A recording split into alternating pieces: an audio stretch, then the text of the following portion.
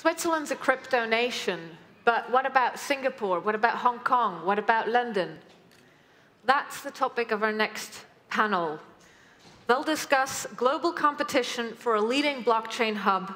Will Switzerland lead the way? As panelists, I'd like to welcome one by one on stage Joerg Gasser, State Secretary for International Finance at the Federal Department of Finance and the lead for the Blockchain and ICO Workgroup. Welcome, Joerg Gasser. Second, I'd like to welcome Ruedi, serial entrepreneur and member of the Swiss Council of State for the Canton of Zurich. Welcome, Ruedi. Our third speaker is Nicolas Burer. He's the Managing Director of Digital Switzerland, the biggest public-private initiative of digital transformation in Switzerland. Welcome, Nicolas.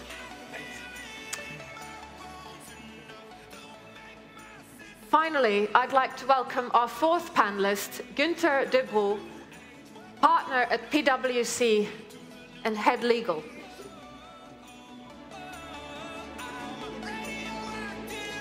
Welcome, Günther. And now the moderator's seat will go to the woman who successfully pushed for the first regulatory solution for Bitcoin custodian in Switzerland. You all know her. Please welcome Olga Feldmeier to the moderation seat. Enjoy. Oh, what a panel. What a panel. Thank you so much, guys, for being here.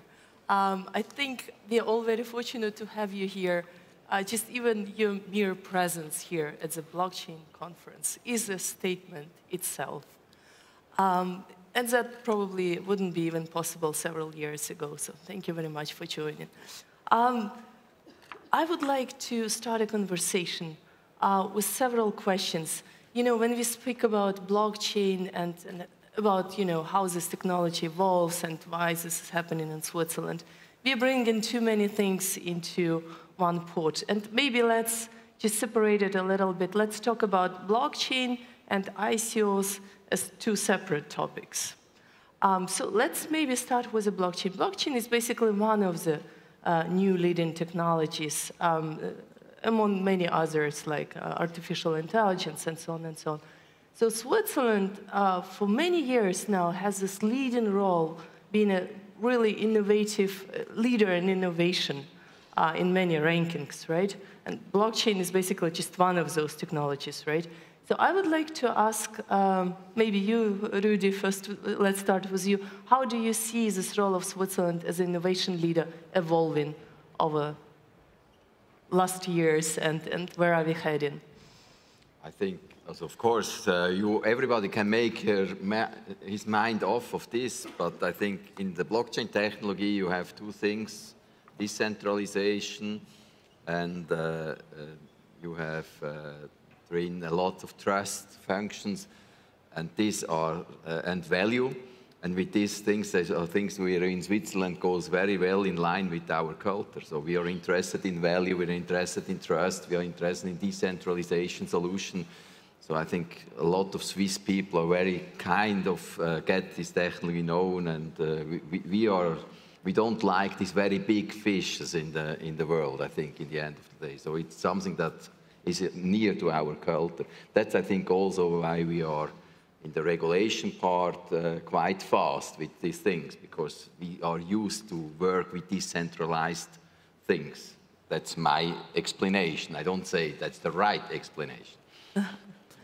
Thank you very much. Nicolas, from your perspective, you're leading the efforts of Digital Switzerland. How do you see this evolving? Do you see more and more innovative companies coming to Switzerland? Is that like, what's the dynamic?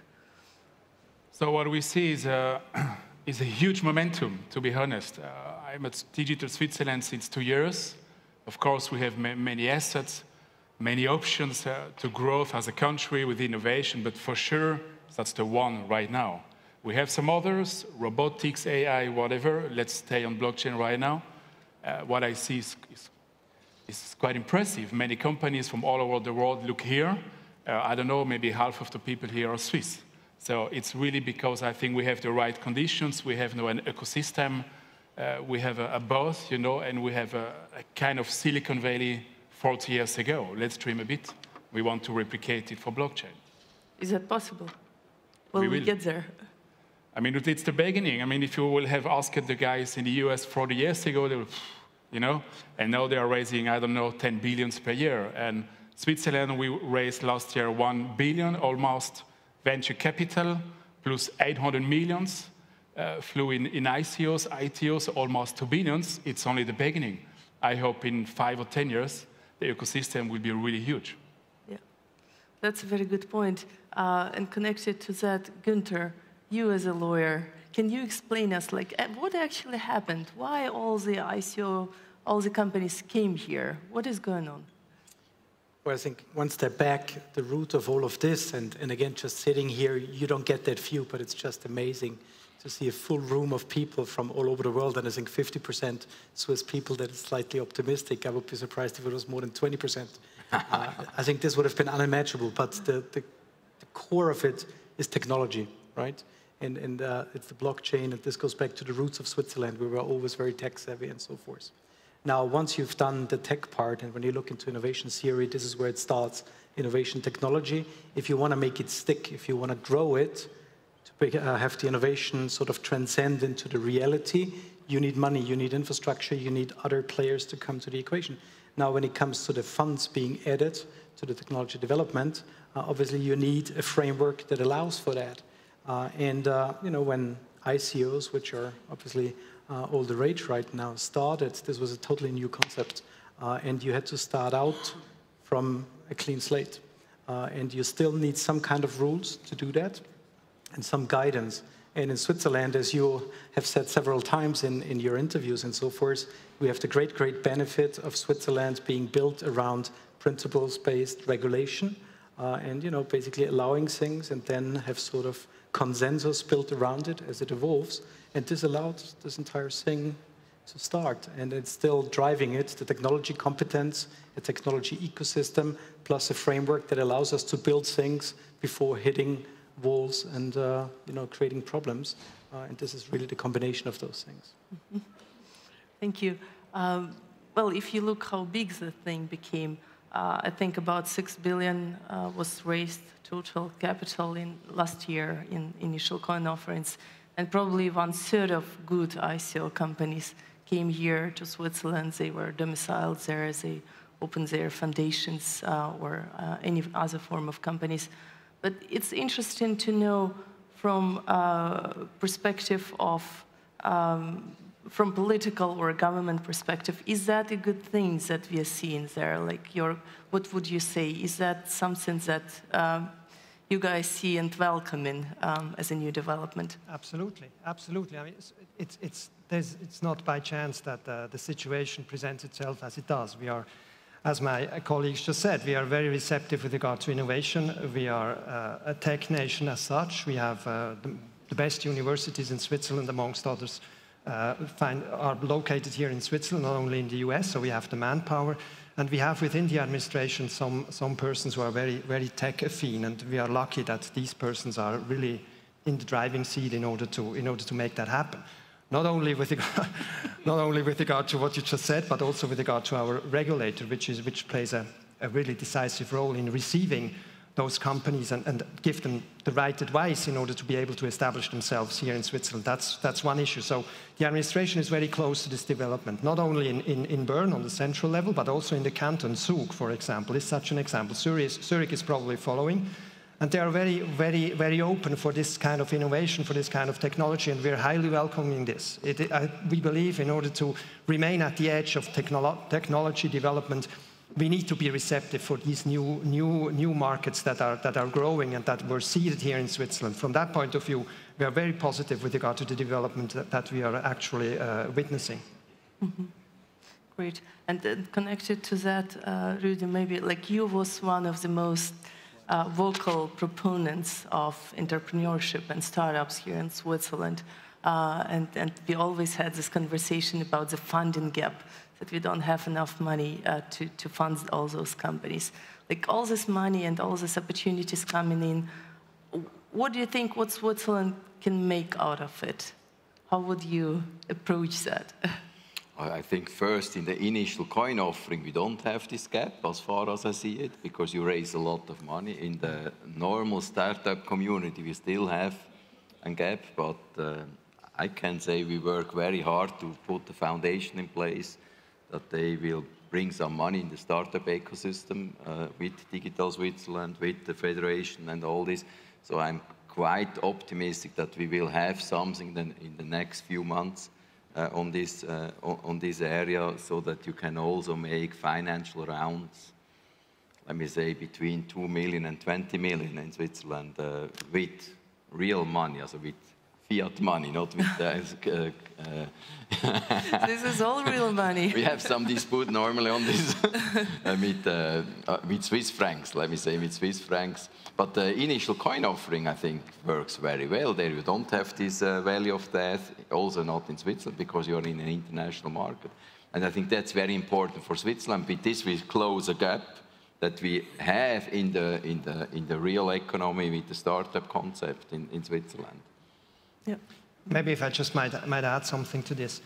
What you are probably referring to is the fact that many of you have issues with regard to creating or establishing a relationship with a bank. And this is an issue. We need to address this. Initial coin offering is one point, and that seems to work quite well. But of course, you all need somehow, at least for the time being, bank accounts or a banking relationship. And this is an issue. And this is the reason why one of the reasons why we have established this ICO blockchain working group, in order to look into that issue, together with the sector, with the banking, traditional banking sector, with our financial regulator and us, in order to clarify these questions and see where the problem is. Because our main goal is not to build up barriers to entry, but rather to remove barriers to entry into this market. So this is the purpose of, if we start to regulate, it's rather because we need to answer some questions that you ask with regard to legal certainty and other issues, and also with regard to the fact that we would like to remove barriers to market entry. This is the prime goal with regard to the work that we are currently carrying out. It's not that we want to create a blockchain law or a blockchain regulation. We didn't create an email law or an internet law, and our regulation, as it has been said, is principle-based, and that will continue to be like that. I think it's a very, very important point you're raising here.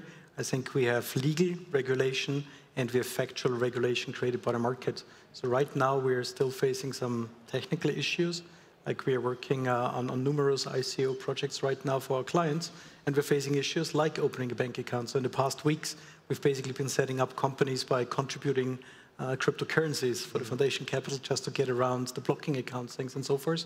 So I believe it's important that all of the stakeholders are invited, that we do explain to people, that we take the fear away, and that our strong, our perceptive Swiss established financial services industry also comes to the table. Yes. So maybe one more question to you, Nicolas. We say that today we have in Switzerland around, I guess, 300 blockchain startups. I try to really find out who are those people, why I don't know about them. So we counted and we met people, and it turned out like really here are about 20 to 25 companies. That's a big difference, right? What do you think, what needs to happen for those companies, not just to open, a domicile company and mailbox, but really come here and be here? Of course, we don't want to be just a tax paradise country. We want the people to come here. I mean, we're talking about decentralized structure anyway, so I don't think people will always be on the same place anyway, anywhere in the world. But still, we want to be more people here. First things we need is regulations. I think we're on a very good way. The second one, we need more talents. More talents coming from ETH, EPFL, Ruedi, as a politician working on it. Thank you very much. It's hard work. We need more money invested in our top technical universities. And the third one, I think, we need a lucky punch, one or two. Remember Google, the biggest R&D research center outside of the US, so Google Maps, for example, is developed in Zurich. They started maybe 15 years ago. There are now 5,000 people, huge. And they are like magnets. from many of the companies. And we need the same. We need a lucky punch, a big companies either coming here or a new Swiss-based company being huge. We need one or two of them. And the last point, we need to promote it all over the world. And I think we will have the success coming and more people coming here. That's true. Quick comment on this one. Statistics are perceptive, right? So yes, there is not the huge substance there already. But if I just look at the pipeline of ICO projects, of launches we're working on right now, we're seeing in the economy, you don't establish the entire substance before you have the money, right? So usually after the ICO they're coming, but almost all of the clients we're working with, and I guess it's true for all the colleagues in the industry, they start out with a little footprint here, but they have plans. If you look into their white papers, if you look into the business plans, to build up substance in Switzerland and then to couple it in a decentralized way with the other areas. So if you extrapolate, and by the way, I believe it's way more than 20, if you look at the new ecosystem map, which was recently launched, I believe it's closer to 100 probably, and you know they will scale up. So we have this great opportunity, as we've seen it in other industries, the Swiss watch industry and others, which came to Switzerland. We sometimes forget that, and then they flourished here. So this is what I'm looking at, and this is what I'm banking on. I agree and disagree with you because, you know, for me personally, I run a startup, right? And we need a lot of people. We're building up, right? When you're looking for people, a lot of good developers, marketers, they are not here, right? They are in Kiev or Buenos Aires and so on, right? To get those people here, this is kind of like really one of more competitive advantages for, you know, being a startup here.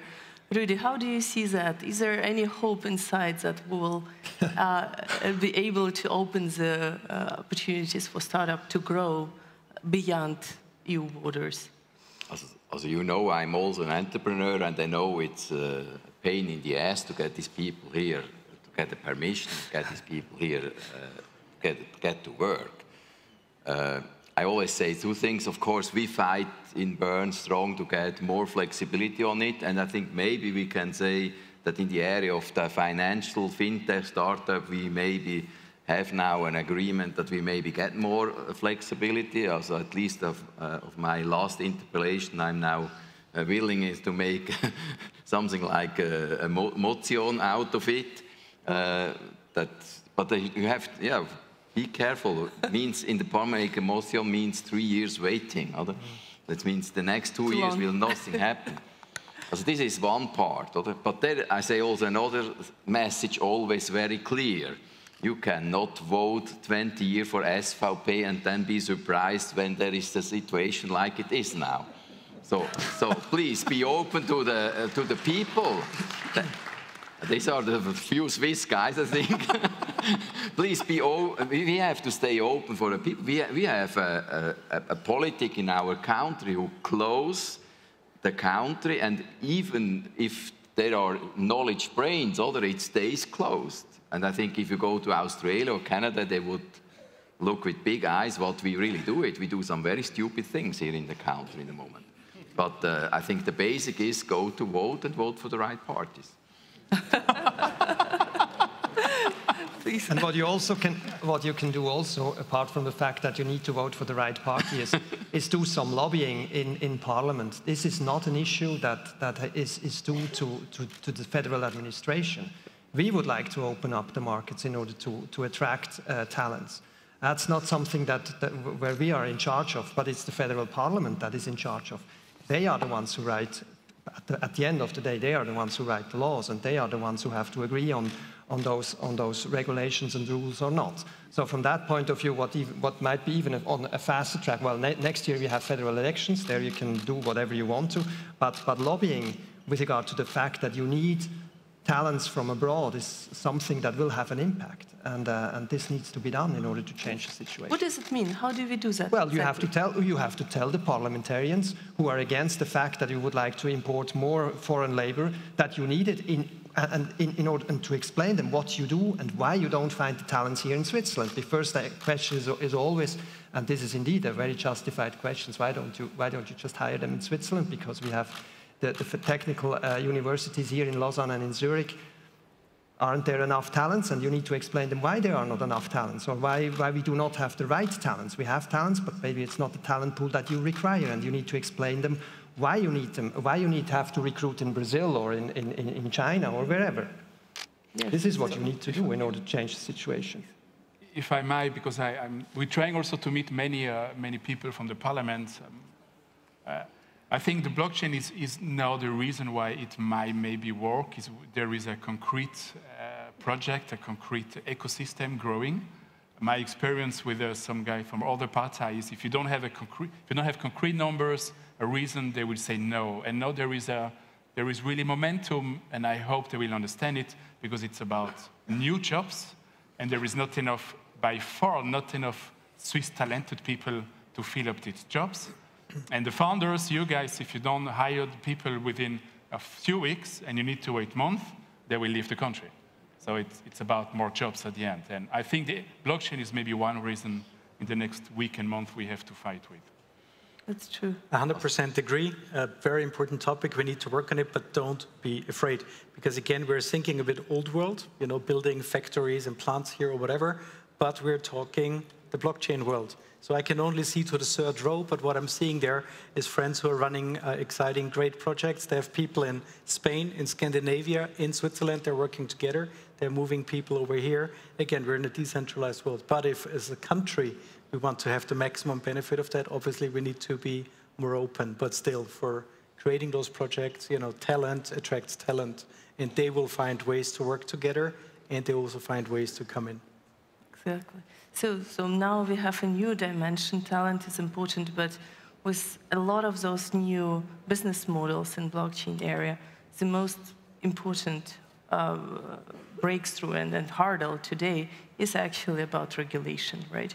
Because just to give you an example, whenever you touch cryptocurrency, even if your business model is not about cryptocurrencies as such, but you receive or you need to deal in cryptocurrencies, this is where you hit the first regulatory problems, right?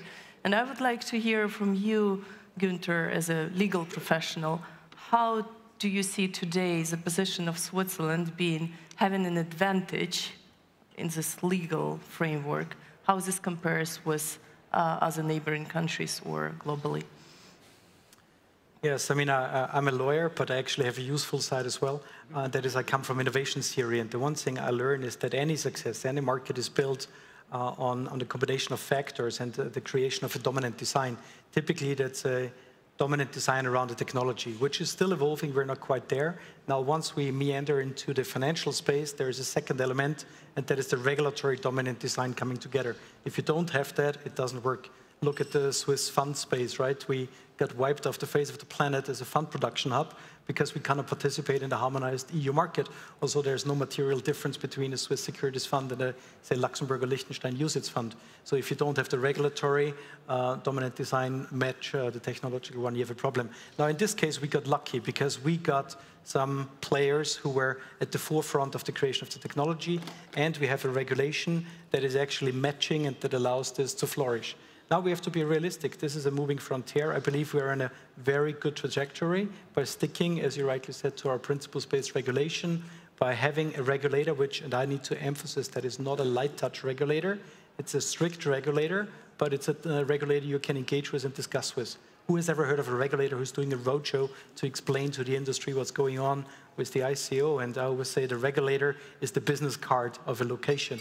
So we have to give them credit. Now it's evolving. We need to watch what is going on in the world so we stay competitive. But mostly what we see is countries are moving towards creating enabling regulations. And we just launched a regulatory map on our webpage where we map all of the countries where they are going, and you see them move sort of from red to sort of yellow-orange. So they're being a bit cautious, but they're opening up. So we have to be watchful if new dominant regulatory design elements emerge, so we can incorporate them where we have. But otherwise, right now, I believe Switzerland is conceptually leading the charge, and other countries are looking at us and trying to adopt successful models from here. So my hope is we stay the course, we stick to our principles, and we lead the way globally. And as we see the successes, and we also see the mitigation of potential failures working in Switzerland, this will be a workable model. That's true. And I think another advantage of Switzerland is that it's not a huge country as US with a lot of states and huge machinery that produced all the rules. And even if you look, what happened on ICO space, right? There is a state in US, very small state, Wyoming, right? And they issued a very progressive bill on ICOs, right? And of course, the job is not done with this for US because they all now need to agree. It doesn't help you to have, this bill in one small state, right? And this is our advantage, that we probably can move a little bit more faster forward. And in that regard, Joerg, I would like to ask you, you created this working group, ICO and Blockchain Task Force, right? And you are one of the leaders of this group, jointly with Mark Bradson, I guess, from FINMA, right? What is your goal for this task force, and what you would like to achieve there? And also, what do you think, what needs to happen for us to really continue to be leading players in this field? What needs to happen is quite simple. We need to ensure legal certainty within the community. This is something that is required by you, and this is something that we would like to see as well. Legal security, once you have it, you also mitigate reputational risks that arise from this new sector, which is quite logical. It's young. It's for the time being not regulated, which is very good, because we are able to observe in what direction it goes, and we can do the adjustments once they are needed. But what we need is legal certainty, and legal certainty is is one of the principal bases that you need in order to develop a market. And this legal certainty, or this question, has been raised by the sector itself. The sector approached us with many questions that need to be clarified, because your companies, they're about to grow.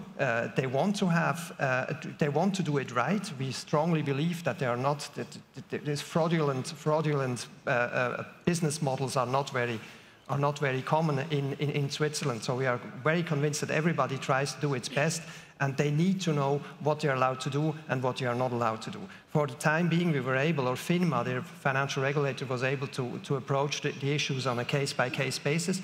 But now the sector is too big. There are too many players in the sector, and we need to answer some principal questions like, how do you treat tokens? What do you do if you fail? And what about anti-money or money laundering issues? What about KYC? These kind of issues need to be answered, and they need to be answered not very quickly, but thoroughly. And we will take the time to do that. We will analyze the situation. We will exchange views with the sector, with the regulator, with the banks. We analyze the situation, bring up a report to the Federal Council towards the end of the year, and that's the point where we start to think about where do we have to adapt our regulation in order to provide this legal certainty. So there's nothing that will happen overnight. We are thorough. We are maybe not the fastest, but we are thorough. And we will do that together with the sector. So this working group will work together with the sector in order to get the expertise out of the sector, out of these companies that need to have this kind of stability. Yes, that's true. And I think, it's great to have you guys here, and you are all very progressive people, and you certainly want to make this happen. But how about the rest of society, the rest of decision makers, all those people that need to support you to be able to bring around really new changes, right? Like, how many people in Switzerland even know what are cryptocurrencies or what are the great use cases of blockchain, right? And also probably on the political level, there are not too many people. Do you think you will have a really hard job convincing your colleagues to support you and to create this movement? Well, the question is, how many colleagues do I need in order to do what we want to do? No, indeed. I mean, yes, I don't understand everything with regard to blockchain. Luckily, I have an astrophysicist within our state secretary, so he's able to explain me what exactly your guys are doing. So this is already an advantage. But I don't think it really needs to convince people that this is something that is useful, and this is something that is within our genes of our society. We're very innovative, so everybody is open towards blockchain and towards ICOs and towards fintech in general. What needs to be explained is how we face and how we deal with the risks.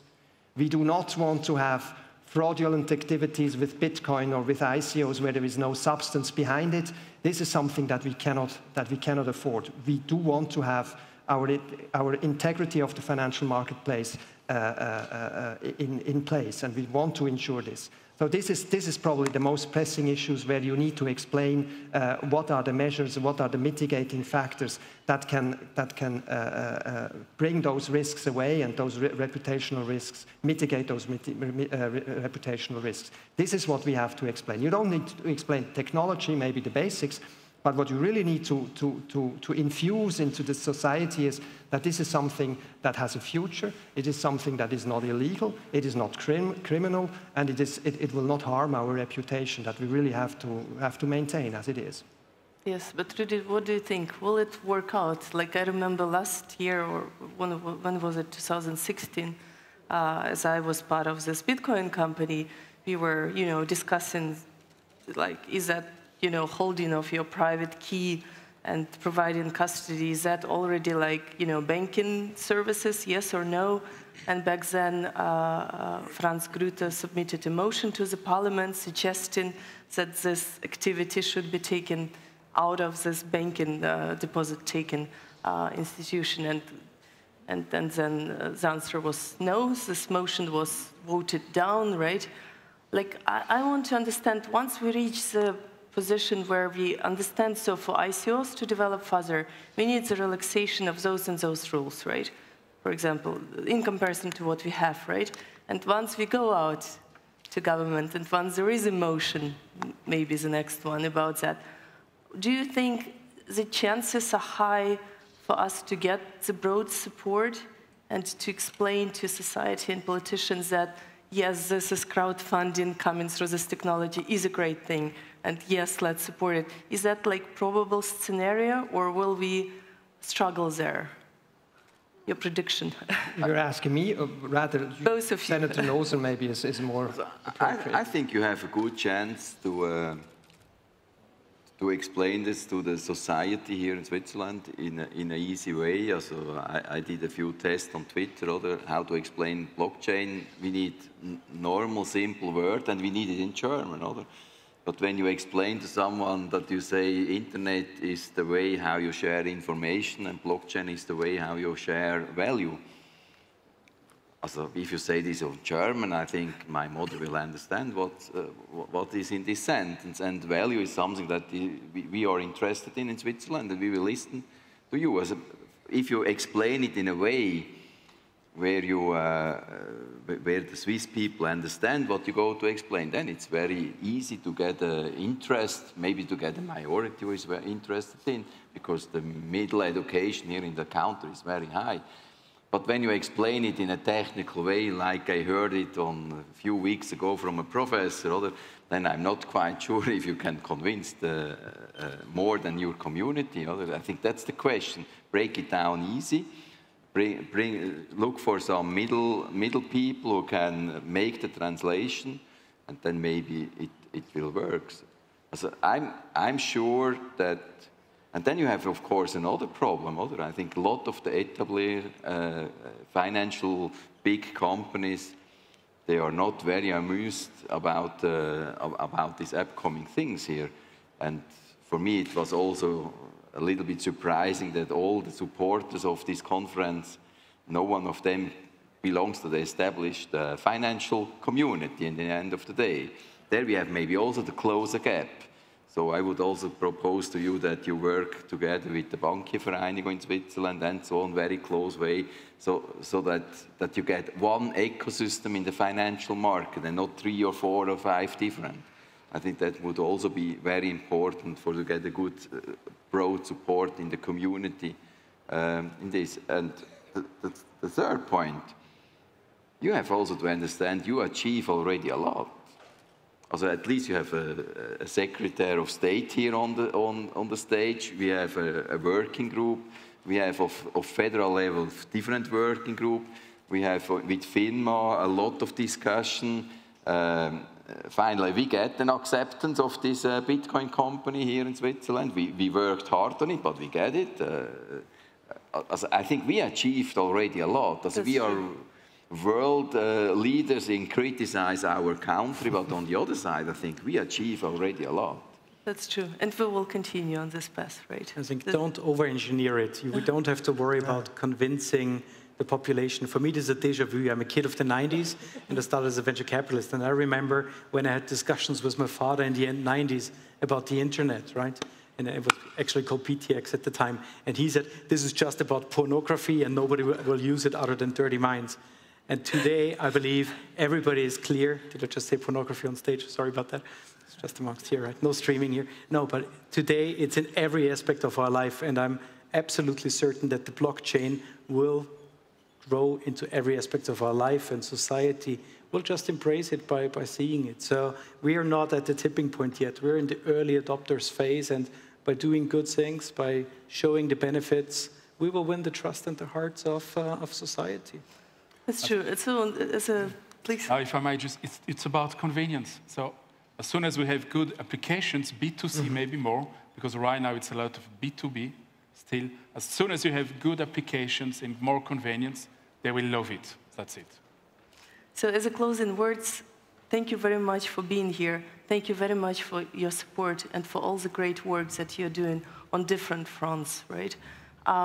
This is how we are growing as a crypto hub and receiving more and more importance and attention from all over the world, right? And you don't hear, but we hear it. All the companies in crypto space, they come to us, they're looking up to us with a big hope, right? And this is us here saying that, yes, the hope is there and we're moving forward and we're just getting started. Thank you so much for that. Thank you, Olga.